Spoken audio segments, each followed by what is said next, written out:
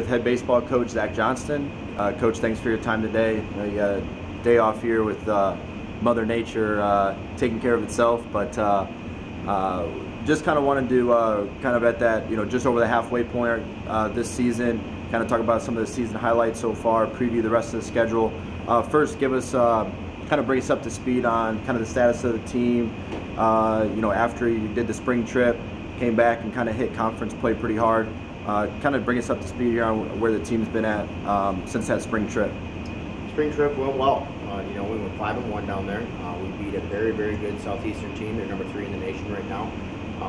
So spring trip went well. 5-1, came back, and we knew we were going to have to face a tough conference opponent right away. They were number 1. We were number 2 at the time in Northwestern Ohio. First game, long road trip, whatever it may be, we just weren't ready. I blame myself for that, but they took it to us first game. Second game we had, and unfortunately we top of the 8th got away from us. They took the lead and didn't give it up.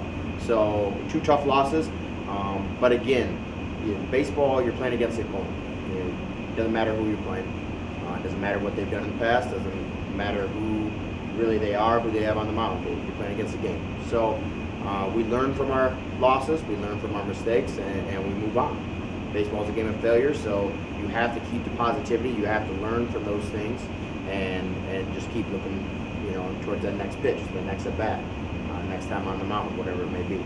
And we went on an 8-game winning streak. We're currently on that 8-game winning streak. We got a couple conference sweeps in there, and then a non-conference sweep. So we're playing good baseball. We got a real tough opponent this weekend, though.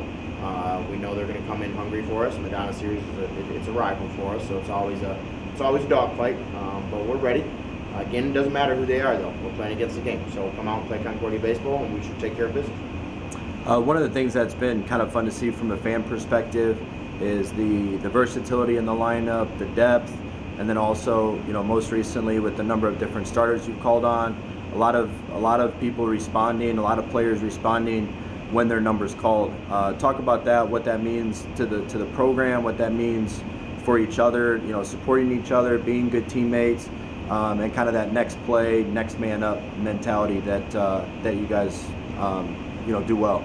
We do have a lot of depth, a lot of good ball players, a lot of guys that also know what their role is. Sometimes their role gets expanded, sometimes it's decreased, but they know that it's in the best interest for the team. At the end of the day, I tell each and every one of these guys, you have to force me not to take you from the line. If you're not doing that, somebody else is going to try and do that. But the great thing about our team is that it doesn't create animosity amongst the guys. They're brothers at the end of the day. They're brothers. They root for one another. They care about one another, and they're going to have each other's backs no matter what. So the depth has just made us better. It's just made us better from top to bottom. The guys are pushing each other, making each other the best ball players they can be. It is great to see, when a different guy, his number's called, and he steps up and does great things, and it's even greater to see that his brothers behind him are just as excited as he is. So we do have a lot of depth. It has continued to be a strength of ours. We did suffer a couple of injuries as of late. Guys are starting to get healthy again, though, thankfully, but the depth definitely helped with that as well. We're a 30-7 ball club. We're finally, receiving some votes nationally, but the job is not done. We still have 17 games in front of us, big conference series, multiple big conference series in front of us, and in order to stay nationally ranked and a national contender, we got to take every game like a playoff game, and that's how we're going to go out and play playoff baseball. We're playing against the game, not the opponent, and we'll go from there. You mentioned recent success, current 8-game win streak, 30-7 record overall. It's the second time in 3 years you guys reached that 30-win mark. And then the team, for the first time this season and in school history, has cracked the top 25 poll as far as receiving votes. Talk about what that means for you, for the team, and ways to continue to improve upon that as well. It's exciting for the guys.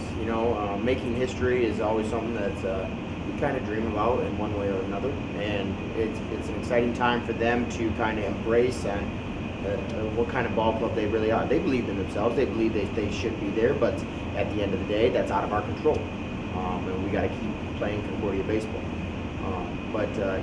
Winning 31 games last year, setting the school record, was a great accomplishment. Guys were very proud of that, and we're only 2 wins away from that, breaking that record this year. But that's not what we're looking for. I mean, we're gonna keep moving forward and keep hopefully making history. At the end of the day, it just grows the excitement for Concordia baseball. It keeps everybody on board, and it's exciting to see our when I get text messages from our alumni, guys that I played with, guys before my time, emails, responding to the social media stuff. It makes me proud. I'm an alumni here. It makes me proud of where this program's going, and I know they feel the same way. And I'm excited to have some of those alumni out this weekend. I know a few guys are coming, so hopefully we'll have a good crowd for this big rival game, and we'll play some Concordia baseball for you, some playoff baseball, and hopefully keep rolling. Good. Obviously, big weekend. Madonna, 2 games Saturday, 1 game Sunday, and then you have a number of basically conference seasons. Series against non-conference opponent against Bethel towards the end. But like you mentioned, it's kind of playoff baseball the rest of the year. Conference seasons. Hopefully positioning yourselves for conference title and beyond. Talk about the conference series this weekend. What can we expect to see from Concordia baseball and from that series? Every series is important from here on out. Like I said, it is going to be playoff baseball. Again, the Madonna series is always a special one. It has been since I've been here. It's a big rival for us. So, but by no means is this series bigger than our next series against Lords. Each game is going to be playoff baseball. It's that simple. The guys know it.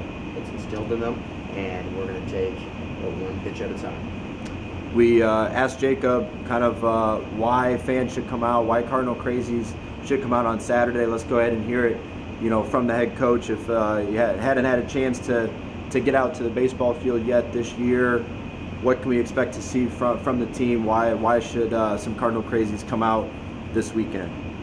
You'll see a lot of energy from the team.